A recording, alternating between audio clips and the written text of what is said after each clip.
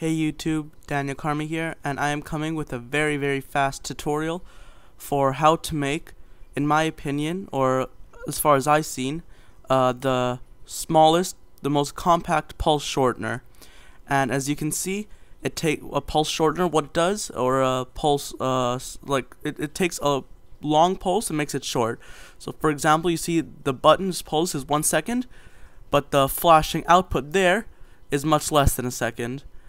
So you can toggle this. I'll show you how it's built. If you want, it's 1 tick.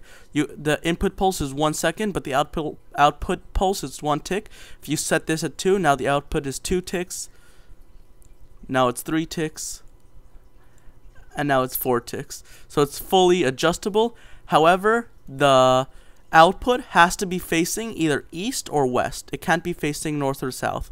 If you want to know what east or west is, it's the direction that the sun follows. So if the sun goes along this path up here and then comes down this side, that's the east-west path. The path that the sun never follows is the north-south path.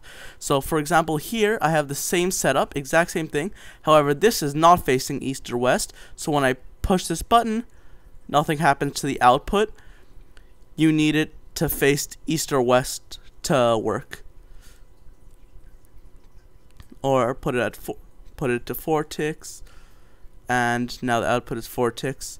So very simple to do. It's either 1 by 2 by 3 long, which is 6 blocks, or 2 by 2 by 2 long, which is 8 blocks in total. So it's extremely small. All you have to do, put a hole in the ground, put a sticky piston facing up, a block on top of that, a repeater going to that block, and a repeater leaving that block going east or west, and that's the entire thing.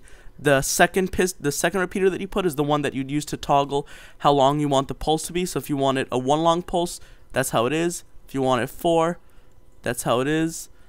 And you can also put it on the other side to show that it has to be east or west. It's not one of them, it can be either one.